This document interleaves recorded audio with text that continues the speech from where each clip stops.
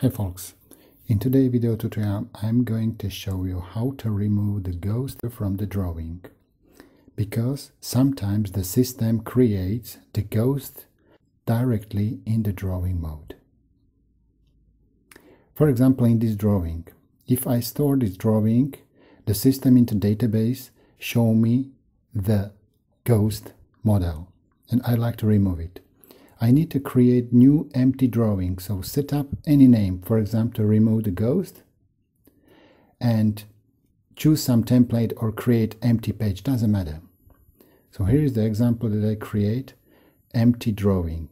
In the drawing mode, it's possible to import drawing, so select the original one and system merge the first sheet with your original drawing. Remove the first sheet and rename the sheet to, for example, to sheet 1. And then it's only necessary to store this object to database, or directly you can rename this removed ghost drawing to original one.